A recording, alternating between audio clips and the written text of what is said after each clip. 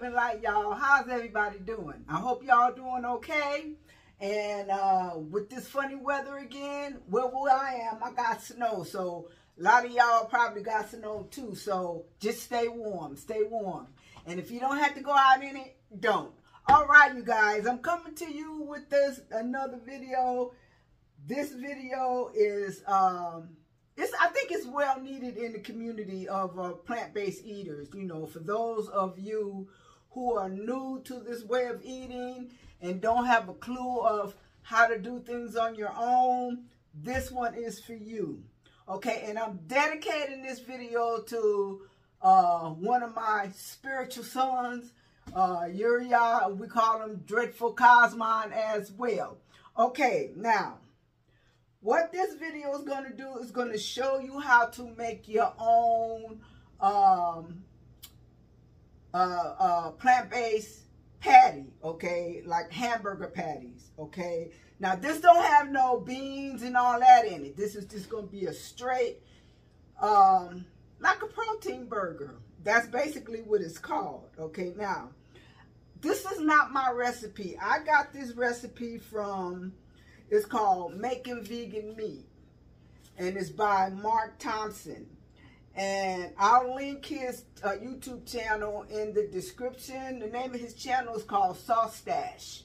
Okay, he makes bacon out of stuff you wouldn't even think of, you know.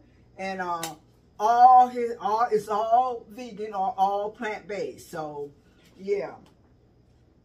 So I'm going to tell you everything that we're putting in here to let you know it's not a bunch of junk, okay? And it's safe to eat. Now,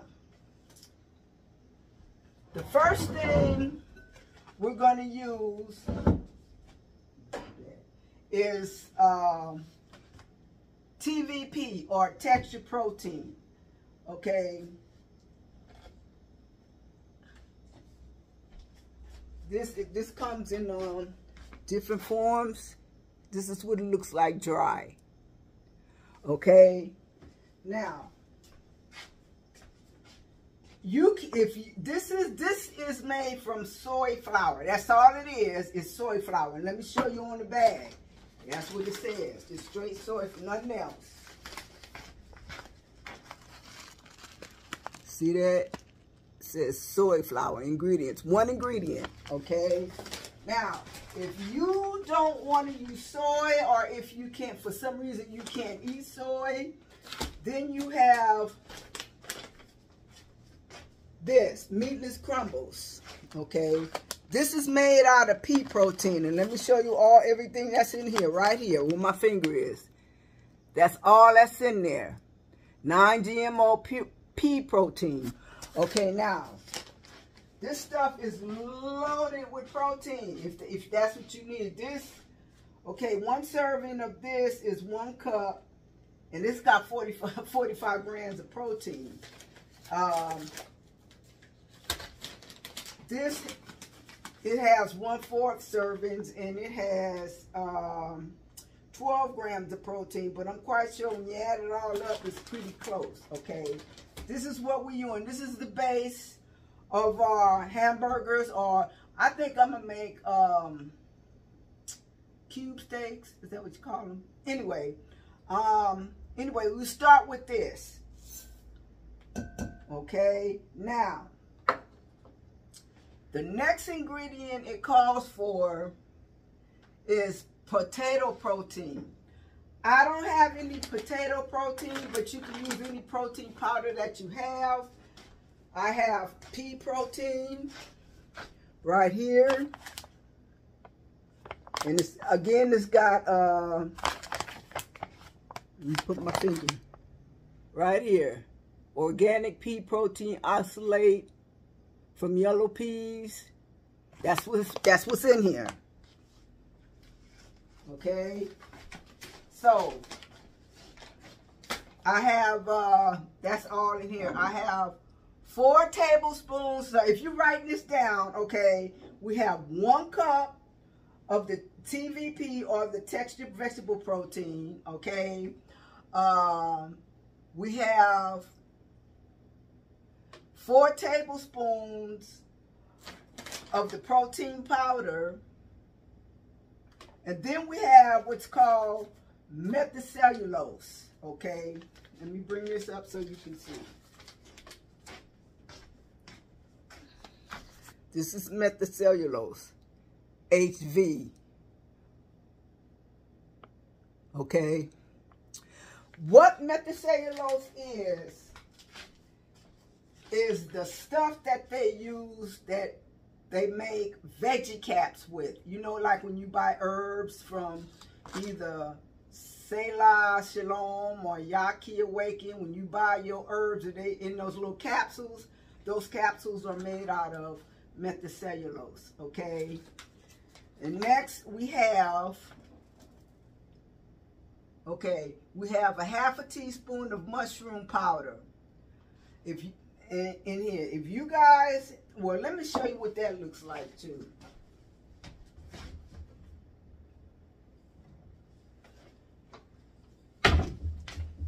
This is what it looks like. It looks like little granules. Can you see it? And this stuff is good. It brings out the flavor in your food. You can call it, it's just straight mushrooms. That's all it is, straight mushroom. But it acts like, what you call that stuff? Oh shoot, that people use to make the food, the taste come out. I can't think of it right now, but like accent, like it brings out the food. I can't even think of the name of it. I'm having a brain fart, y'all. Pardon me, pardon me. Okay, then you have, okay, with that, you had a half a teaspoon of mushroom powder. And if you have mushrooms at home and you have a way to dry them, if you have a dehydrator, you could dry your own and make your own mushroom powder too. MSG, that's what I was thinking about. It works like an MSG, but it don't have no MSG in it. It's just natural. Okay, now back to reading off. Okay, a half a teaspoon of the mushroom powder or extract or whatever. A half a teaspoon of onion powder. A half a teaspoon of garlic powder. 1 teaspoon of beetroot powder. You can make your own beetroot powder too. Again, if you have a dehydrated, just get you some beets. Or you can put it in your oven and put it on your lowest setting and dry them out that way. But you would, you know, crack your door a little bit, you know, and go from there. But you can do it in the oven, okay? Like I said, 1 teaspoon of beetroot powder. Then you have 3 tablespoons of nutritional yeast. And that's all the dry ingredients, okay? That's everything I got in here. And I'm going to dump all that in here.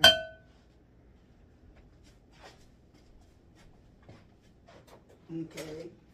Let me get a whisk so I can whisk all this together.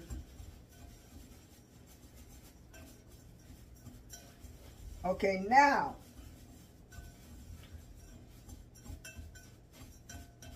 that we got this all whisked up, now it's time for our wet ingredients. Okay, in our wet ingredients, we have 1 cup of water. And I just put everything in the cup, okay? We have 1 cup of water, 1/2 teaspoon of liquid smoke, 1/2 teaspoon of blackstrap molasses. And the reason why they're using blackstrap molasses because it got kind of an irony taste. And a real meat might have that taste in it, okay? Now, 1 teaspoon of soy sauce. If you don't want to use soy sauce, you can use liquid aminos. If you don't want to use any soy product at all, you can use coconut aminos, okay? But you're going to use 1 teaspoon. Then you're going to use a half a teaspoon of white vinegar. Not apple cider vinegar, but white vinegar. And then you're going to pour that on your dry ingredients. Got a little bit of the just a little bit of water to swirl it.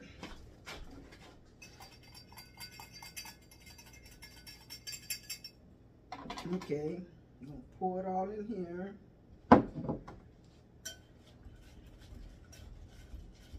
Then we're gonna mix this all up.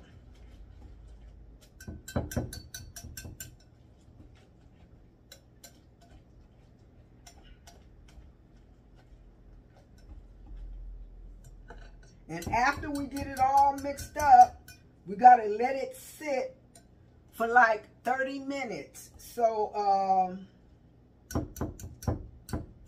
that the vegetable protein and the methylcellulose can soak up all the water.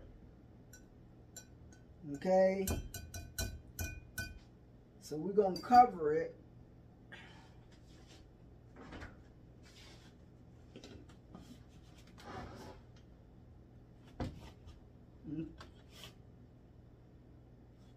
Cover it. Let me see. Does this say allow mixture to be covered for at least 30 minutes? Okay.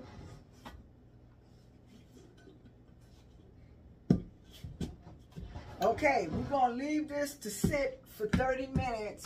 And in 30 minutes, I'm going to come back. See you then. Okay, you guys, it's been 30 minutes, well, more like 35 minutes, and we come back to check on our meat. Now, the next step is, wow,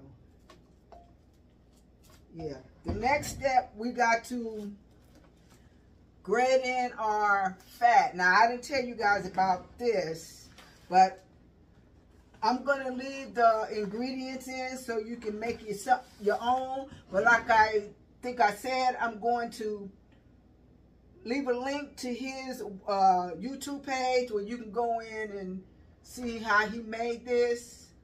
But I'm going to also put the ingredients, everything in the description. Okay, this is coconut oil and methylcellulose, and it makes a fat. And we're going to grate it so we can put it in our ground.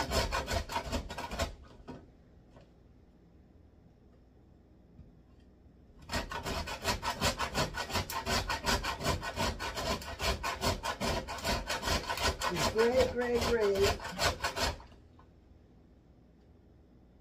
Okay, I think that's enough. At least for me, that's enough.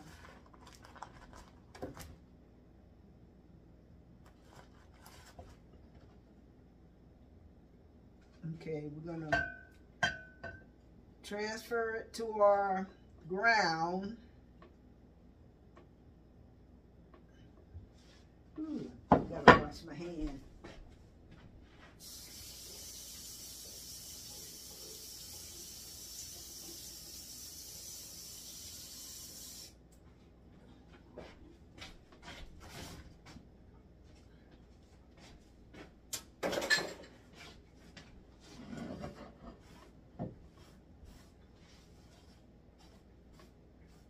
Alright, put this back in the freezer. You have to keep this in the freezer.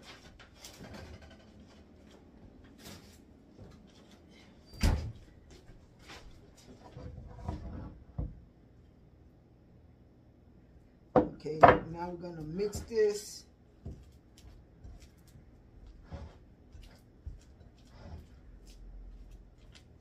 Mix it in.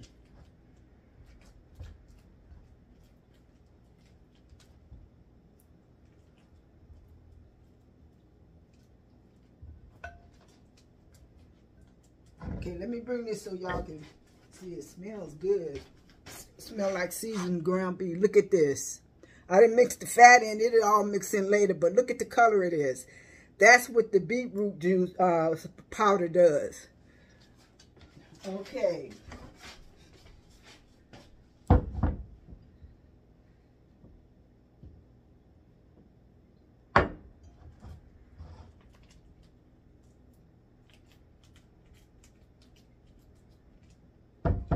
All right, now what I'm gonna do is I'm gonna get a pan preheated. Throw that in there. And I'm gonna bring you guys up to the stove so you can see. Okay. All right, now I'm gonna get the pan preheated, and then we're gonna form these patties, y'all.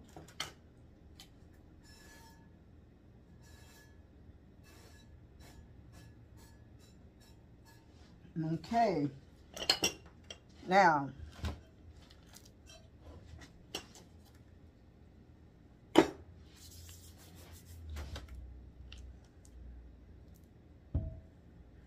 look at that.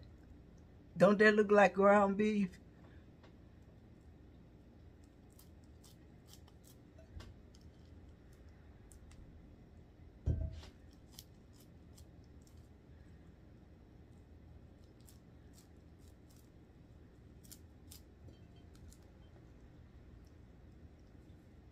I'm not going to make a 1/4 pounder. I'm just going to make a nice size patty.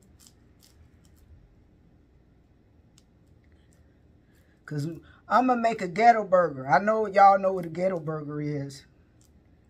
That's that burger that you have when you don't have no buns. You slap it between some bread. Oh, let me wash my hands. Because I'm only going to make one and I'm going to freeze the rest of it.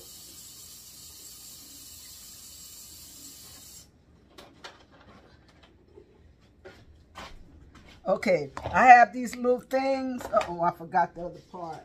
That I got from a, I got them from a thrift store. Yeah, I got them from a thrift store. What you do is,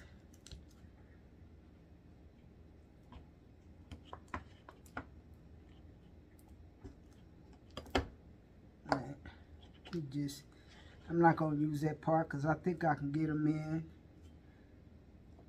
You put them in here and you form your burgers and you freeze them. Well, I guess you don't really have to freeze them, but to me it makes more sense because you can get them out better if you freeze them.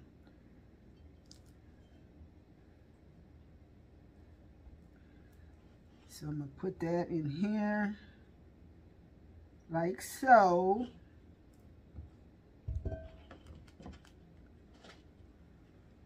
Put it in here. What did I do? Oh, right here.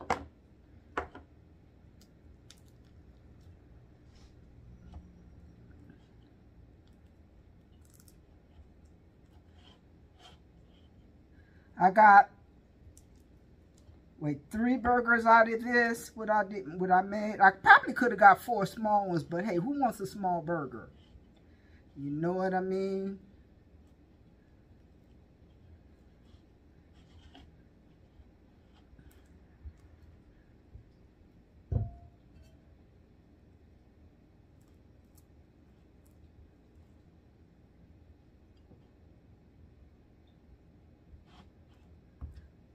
Okay.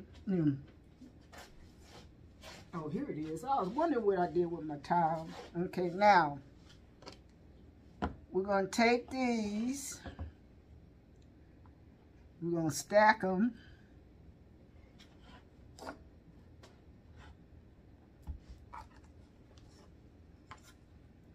We're going to put the lid on it.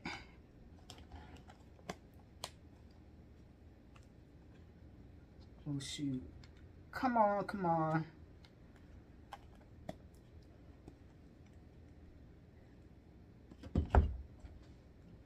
There we go. All right, now, uh-oh. Here we go. I'm going to stick these in the freezer.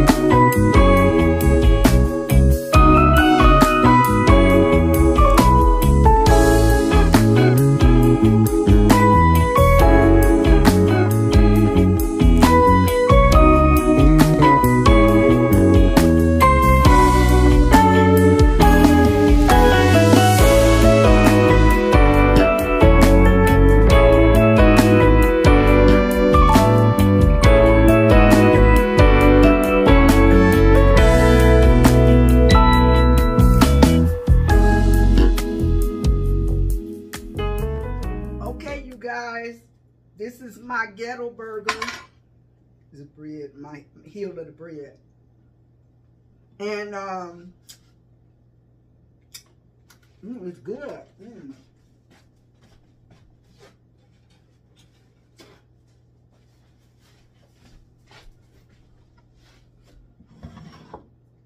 As you can see, with the right ingredients, it's very easy to make, okay? So, give it a try. Take notes, take everything down, and like I said, I'm going to put, go back, and the ingredients for the fat, I'm also going to put that in the description box below. Okay, you guys? So, if this is the first time you ever watch any of my videos, I'm going to ask you to subscribe. Give it a thumbs up. Hit the notification bell so when I upload content, you'll get your notification. Okay. So, your own homemade burger. Not with beans or none of that stuff. So, give this a try, y'all. So with that, I'm going to catch you in the next video.